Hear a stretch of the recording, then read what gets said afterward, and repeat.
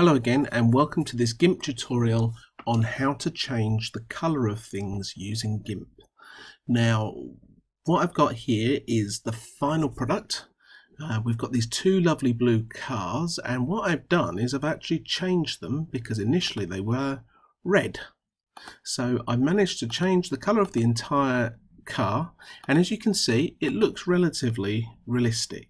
I could take longer on these and do a better job, but it gives you a good idea.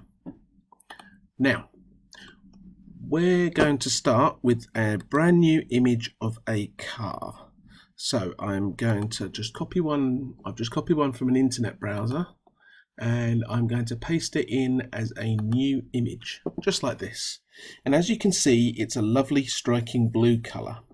Now if you're wanting to change the color of things, it tends not to work quite so well on items that are either very black or very white. But when you've got a nice colored car like this one, it's quite easy. So the first thing is we want to take a copy of our original layer. So here's my pasted layer, and I'm going to double click on that and call it original. Just like that. And then what I'm going to do is I'm going to duplicate that layer. So if I right click on it and I can say duplicate layer, there we are. So now I've got a copy of this layer, so we've got the original one underneath. I then use the hue saturation tool. It's on the color menu. You can actually use any of these and they've all got different purposes, but we're going to focus on hue saturation. So I click it up like this and I have got master selected in the middle. That's the one we want. And to change the color of the whole image, it's very, very simple. So let's go for this striking lime green color here. So that works fine. I can say OK, and if I make that layer invisible, you can see it's just the same image, but it looks unrealistic because all of the images, all of the colours in the image have changed. You'll notice, however, that the graffiti has changed to quite a realistic colour in the background, so maybe we could change that too. I'm going to put this on, and what I'm going to do is make parts of the image disappear. Now we could do this with our rubber tool and rub out, but that's actually a bit of a long way round. What we're going to use instead is a thing called a layer mask. So I right click on here and select add layer mask, just like that. What this means is I can either select the layer itself or I can select the mask. So we select the paintbrush, and you can see if I paint black onto the mask, it shows whatever's behind the mask there. And if I paint down to the car, you can see it shows the original car. Now the cool thing about using the layer mask like this is if now I switch it around, so I paint white onto the mask, then it paints it back in. So I can choose very, very carefully which parts I want to have as my new color and which parts as the old color.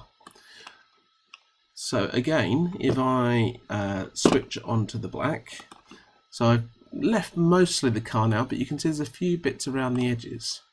At this point, where I've got most of what I want to zoom in, maybe as much as 400% like that.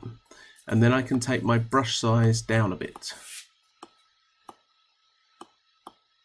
And oh, it's still rather large, so maybe take it down to as low as 40 or something like that. 32, that will do.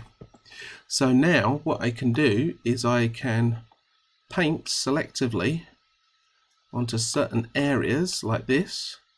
So that's fine. The black seats inside, we want to keep all that.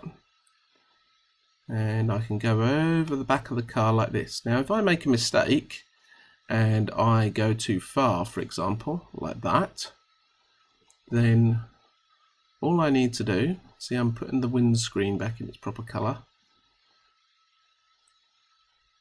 There we are, I've gone too far on a couple of bits there, is I just switch my colours again and then I put it back in until I get it just how I want it. If I wanted to get that bit in there, I'd probably want a smaller brush even again, and I can just go around making these things look right.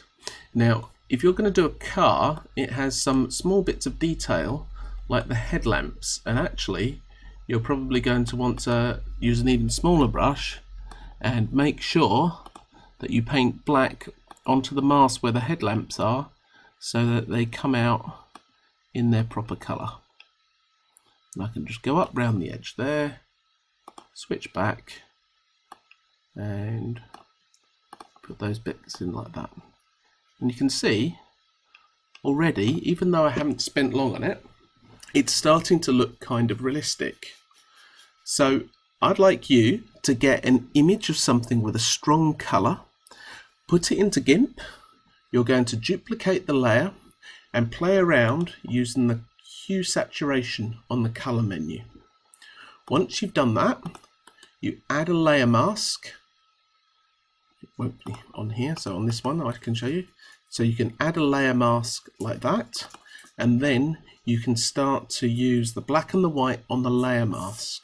One word of warning: if you've got the image selected and you start to paint black, what you'll see is it starts to actually paint black onto here. That's not what we want. We want to select the mask and put black onto the mask like that, so it looks just so. So give that a go and see what you can change the colour of.